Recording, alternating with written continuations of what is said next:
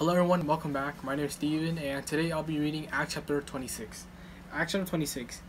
Then Agrippa said to Paul, "You are permitted to speak for yourself." So Paul stretched out his hand and answered for himself, "I think myself happy, King Agrippa, because today I shall answer for myself before you concerning all the things of which I am accused by the Jews, especially because you are expert in all customs and questions which have to do with the Jews. Therefore I beg you to hear me patiently. My manner of life from my youth, which was spent from the beginning among my own nation at Jerusalem. All the Jews know, they knew me from the first, if they were willing to testify that according to the strictest sects of religion I live a Pharisee. And now I stand and am judged for the hope of the promise made by God our Father. To this promise of our 12 tribes, earnestly serving God night and day, hope to attain. For this hope's sake, King Agrippa, I am accused by the Jews. Why should it be thought incredible by you that God raises the dead? Indeed, I myself thought I must do many things contrary to the name of Jesus of Nazareth. This I also did in Jerusalem, and many of the saints I shut up in prison, having received authority from the chief priests, and when they were put to death, I cast my vote against them.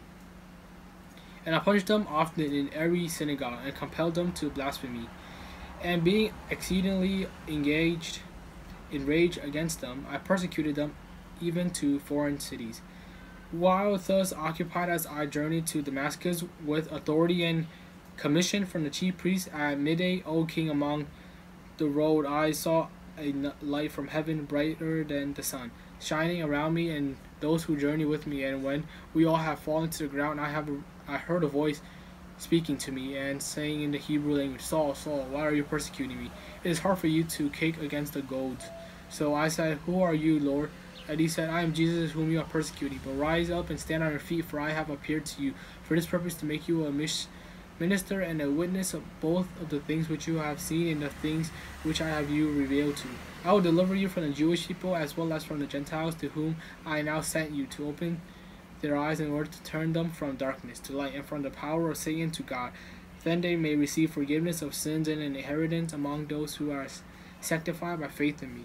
Therefore, King Agrippa, I was not disobedient to the heavenly vision, but declared first to those in Damascus and in Jerusalem, and throughout the region of Judea, and to the Gentiles, that they shall repent, turn to God, and do work befitting repentance. For these reasons the Jews seized me in the temple and tried to kill me. Therefore, having obtained help from God to this day, I stand witnessing both to small and great, saying no other things than those which the prophets and Moses have said come, that the Christ would suffer, that he would be the first to rise from the dead, and would proclaim light to the Jewish people and to the Gentiles.